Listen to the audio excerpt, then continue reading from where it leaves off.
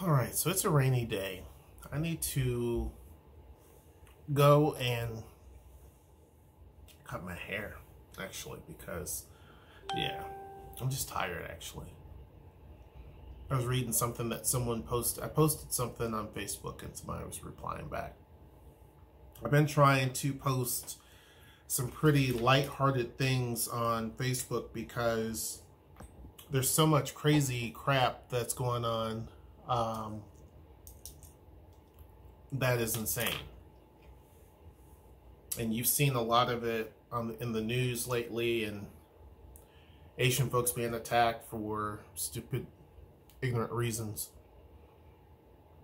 And so, you know, it's just sad. It's sad that we still have to have conversations that involve stuff like this. And that's the reason why I do the videos that I do when someone asks, why does America always, or Americans, care so much about race? And the reason why I do videos that talk about different racial situations, or I have people who mainly are in interracial relationships, they'll write into me because, as I said before, oftentimes if you're a black man, it's like you don't have a friend in the world. And to have positivity is something that's very important. But then also when you have spouses or women who are with black dudes or in any interracial relationship. I have people who are white dudes who are with black women or Asian women or whatever. This is a channel where I want people to feel accepted and welcomed. And so will there be topics at times that people will be a little bit kind of like, ew? Sure, because it's not an easy topic to have. It's not an, you know, there are some people who have a great platform who are much bigger than I am, and they refuse to talk about race because they're afraid of turning people off. And that's unfortunate because they are a part of the community that is needed to be heard from. And you have many YouTubers who don't want to do those types of topics because they feel like it will make someone mad, or it will make folks upset with them, and that, you know, they're not going to want to listen. I never put profit over what's right. And so for me, it's not, this is not my, if I relied on YouTube to be my income, it would just be a bad day. I mean, grocery stores would just basically look at me and be like, don't even come in. You just don't. So it's not about that for me. You know, for me, this is a info channel, if you will, right? This is kind of like, if there's something that I know a little bit about, I don't mind sharing it or give my opinion. Doesn't mean my opinion is going to be right. Sometimes the information I give you may be outdated, or, you know, maybe regurgitated or whatever. But the point is that somewhere someone hasn't heard the information and maybe find it interesting or important. And the big part of it is definitely trying to be a positive space, because there's so much negative. There's so much negative.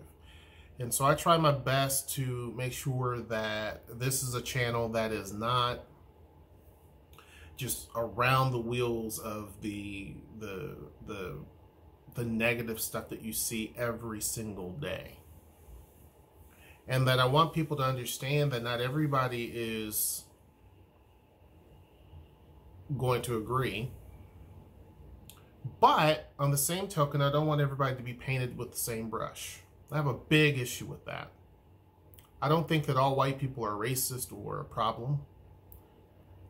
I don't think that all black people are, or all Asian people or Hispanic people. I don't think that. I think the vast majority of people are trying to make their ends kind of get a little close to touching, to make their ends meet. That's what most people are.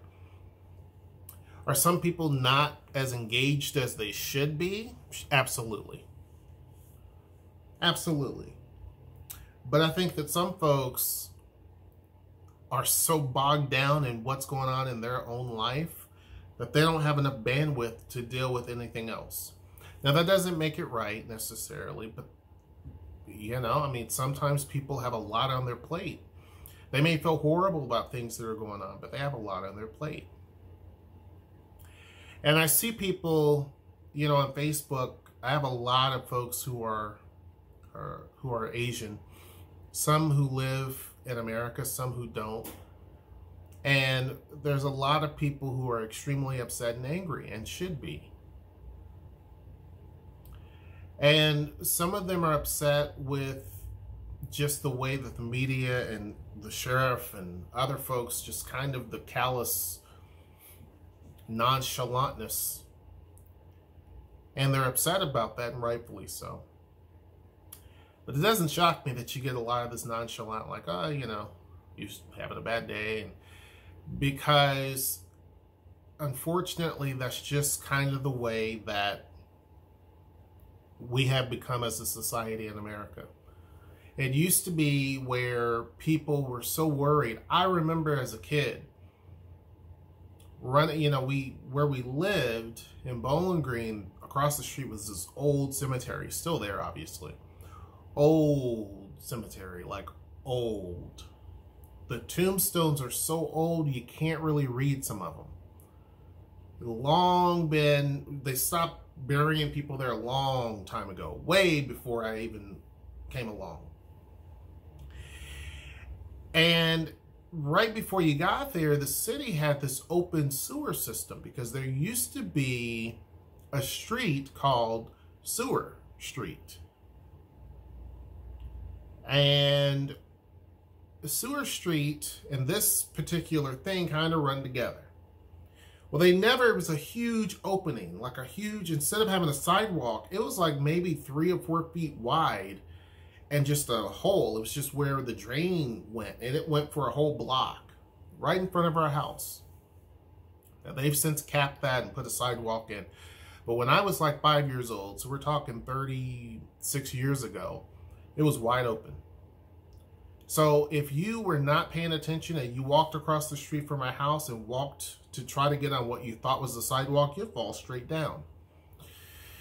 So my cat had some kittens and was running across the street, and I was worried that she was going to fall and hurt herself or fall and kill the kittens. And so she was protecting them. So I ran across the street, because my sister ran across the street. My sister knew how to watch for cars. There was a car coming, and back in them days, cars were the size of houses. Big old huge car. It was so big, it was just bouncing going down the road. My sister ran behind the car. I ran in front of the car. And I was, you know, not super tall. I was like 4 years old. So all I saw was bright lights and the woman slamming on the brakes and her jumping up in the seat to see, you know, if I was okay. She was probably in her early 20s. The lady now is in her 60s. She's still alive. Early 20s. And she's sitting there beating on her chest because she thought that she had hit me. And I just didn't skip a beat. I just ran over. I ran around, made sure that I didn't fall into the ditch, and I was looking to see if my cat was there. Well, the poor lady drove off. And man, my mama tore into me, right? But I tell that story because the lady was so hysterical that she thought that that she hit me, that she killed me. And I remember the neighborhood, everybody coming out because the screeching of the tires. And people always thought, oh no, one of the kids. And so everybody came out, the neighborhood came out, and it was a big deal. People cared. It doesn't seem like that's the case anymore. It doesn't seem like people really care like they used to. Like we just kind of turn a blind eye when someone loses their life over stupidity and hatred and everything else. It's just sad. It's sad. And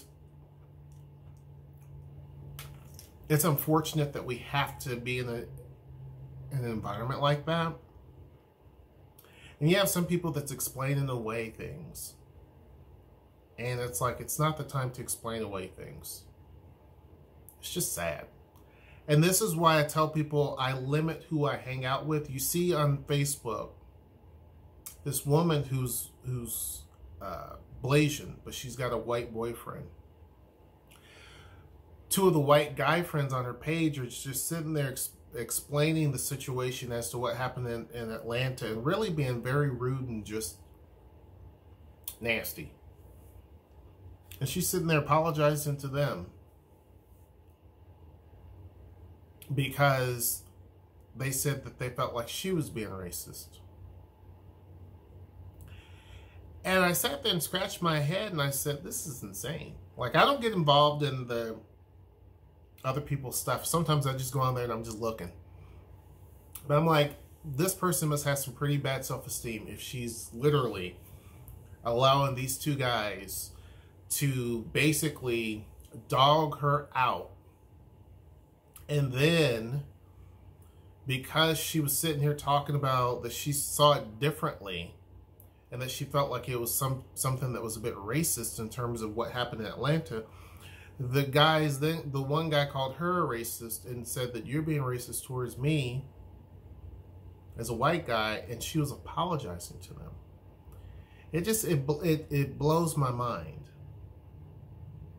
And that's the reason why I say that I'm very, very careful with who I have as a friend. Not only would I not have those two guys as a friend, I wouldn't have her as a friend either in real life. I just completely disagree with that type of thing. And so there's a reason why. Now, some people will say, oh, it's cancel culture. Call it what you want. But for me, out of self-preservation, which is what I call it, I limit who I'm around. I limit who I spend time with. I limit who I just limit things. I just do. And I also am very careful with who I have conversations with and about, just because of the simple fact that I don't trust a lot of people. And I just, there's just certain things I limit. I just limit. I've learned the hard way oftentimes that you can't always share everything that's on your mind. You just can't. I hope that people can understand that some of the videos that I do that talk about different race-related type things, sometimes, not all the time, it mostly is about Tacoma and other things, but we have a channel that's kind of all over the place, right? Some people like that, some people don't. But the reason why I do those types of videos is because I want people to know that they're not alone. That you're not, like the cholinergic urticaria. I did that video because I didn't want people, or I have that channel or that sub-channel, because I want people to understand they're not alone. You're not the only person. And so sometimes I do the same thing when it comes to other types of videos, that, hey, you're not alone. There's other people who are going through something similar, or they can probably relate to certain things. I try to create my own communities if I can, because a lot of times people find connections and they find what they need in those types of communities. They may not can find it outside of that, unfortunately. They can find it inside of that. And it's not necessarily having an echo chamber of people who agree with you. It's people who can respect you as a person. And that's the thing that is important to me. Anyhow, hope you guys enjoyed this video. Make sure that you like, share, subscribe. Join the Discord, which is going to be down in the description box below. Until next time, I will see you. Take care.